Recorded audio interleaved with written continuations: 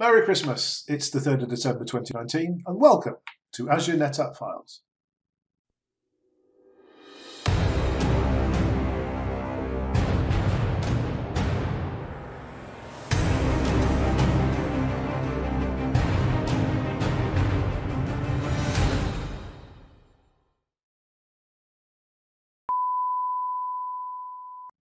Whoa, Nelly!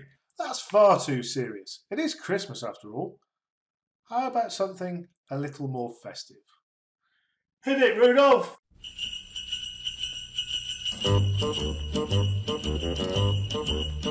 Hey, jingity jing, it's Dominic the donkey. Jingity jing, the Italian Christmas donkey. La la la la la la la la la la la.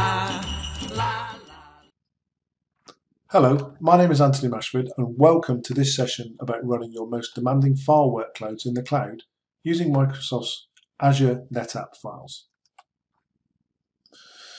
The challenges around file workloads that most people experience in the public cloud are performance, reliability, and management. Azure NetApp Files addresses these challenges in three ways. It delivers high performance, it's highly available, and it's on demand. High performance is delivered using three tiers, standard, premium, and ultra. It's highly available as it is part of the Azure platform and the resilience that brings. And it is on demand. You can provision high performance file shares on demand within minutes. And of course, all of this is underpinned using NetApp's ONTAP technology, which is delivered to you as a service. Azure NetApp Files has a choice of multiple file protocols, NFS, CIFS, and SMB. It is built using high performance storage with multiple tiers, standard, premium, and ultra, as I've already mentioned. And it is important to point out that this is a Microsoft first-party service. It is built as part of your Azure consumption plan with no need to provision additional licenses to support this. Performance sizing, it's a simple calculation which is service level times volume quota will give you your performance.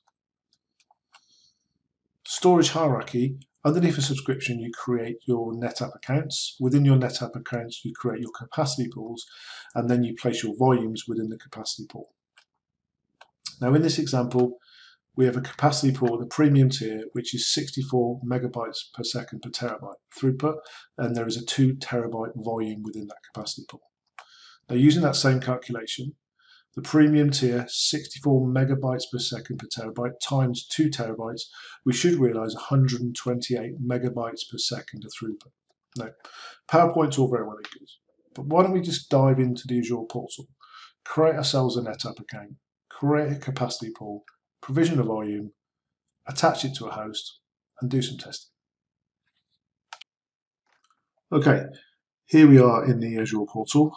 Now let's go ahead and create an Azure NetApp Files account. So I need to search for NetApp. This takes me to the Azure NetApp Files blade. As you can see, there are no NetApp accounts available, so I'm going to go ahead and create one. First up, I need to give it a name. I'm going to call this CCANF demo. And then I'm going to select a subscription.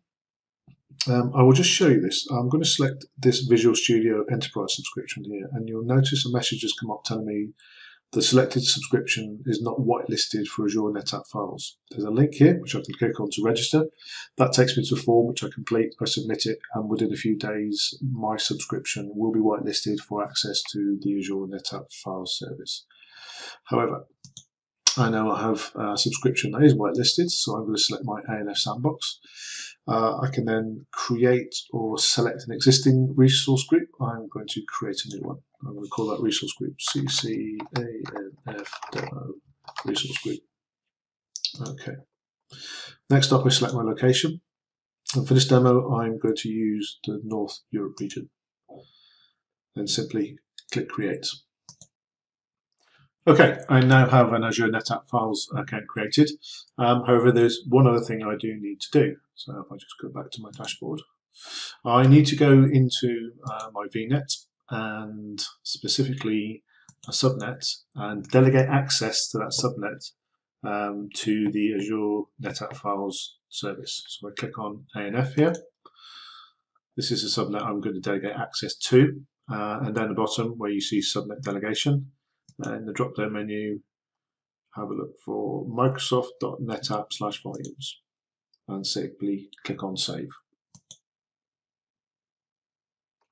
Okay, now that we've delegated the ANF subnet access to the NetApp Files service, we can go and configure our Azure NetApp Files account.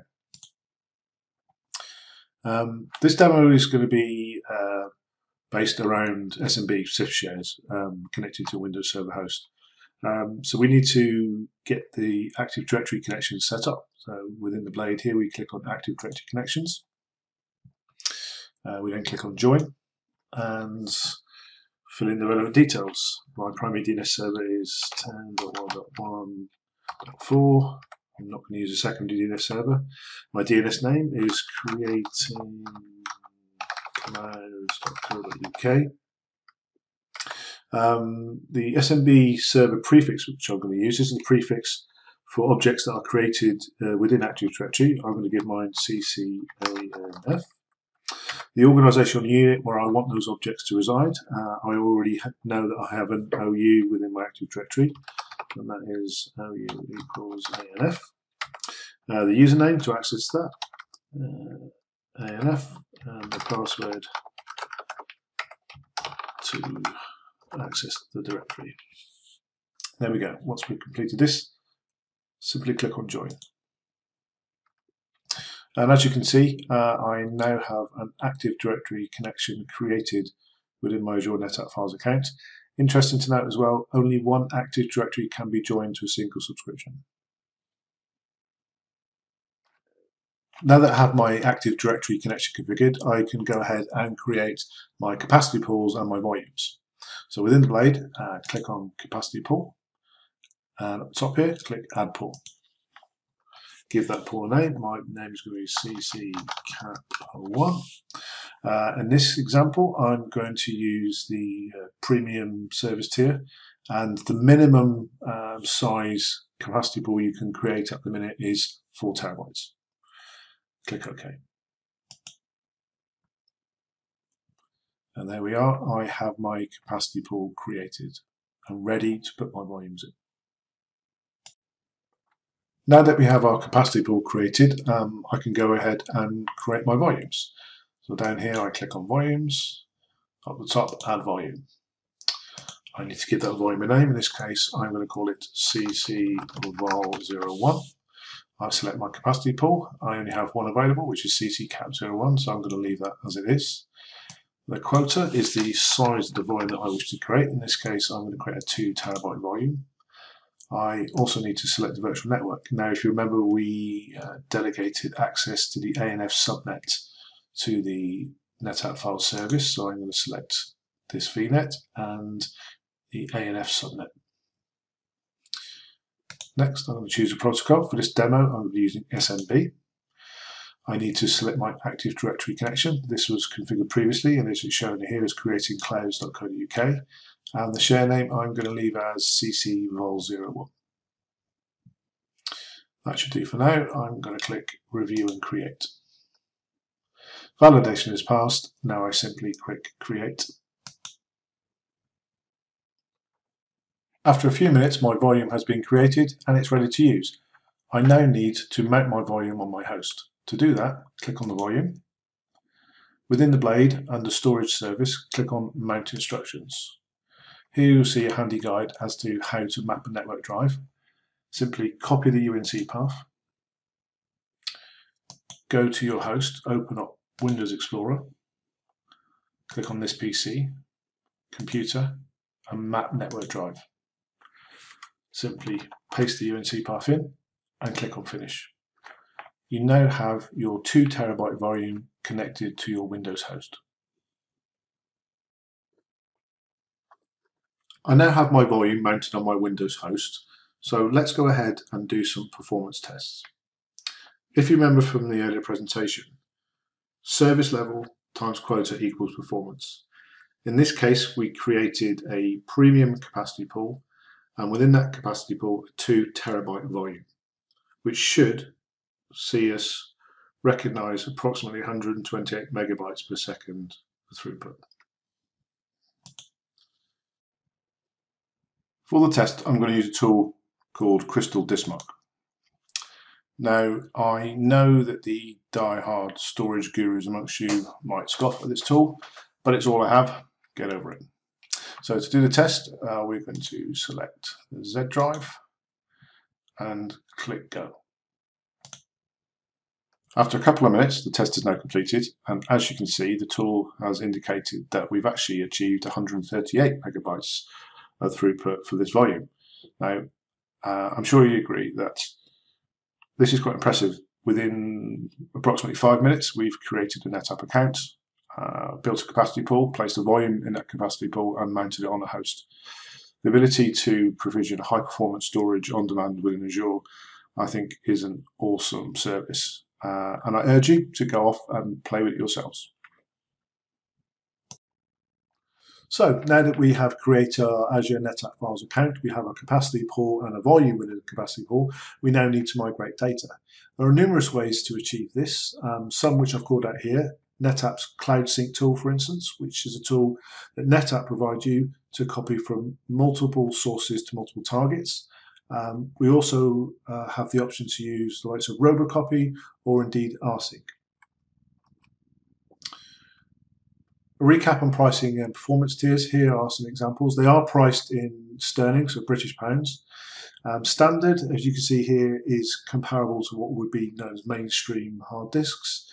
Premium can be seen to be comparable to SSD, and Ultra can be compared to flash arrays. Regarding region availability, Azure NetApp Files is now available in 11 regions, most recent of which came online in November, which was the UK West region. So in summary, Azure NetApp Files is high-performance storage, which can be deployed on demand. It can be accessed via REST API. It does have 3 performance tiers, Standard, Premium, and Ultra. It's dynamically adjustable for both capacity and performance. It's secure and highly available, and it does have a very long and feature-rich roadmap. Thank you for watching. I do hope this has been useful for you, and please do continue to watch the remainder of the Azure Advent Calendar, of which I'm sure there will be many, many more extremely useful and informative sessions from the members of the Azure family and the wider community. Thank you, and Merry Christmas.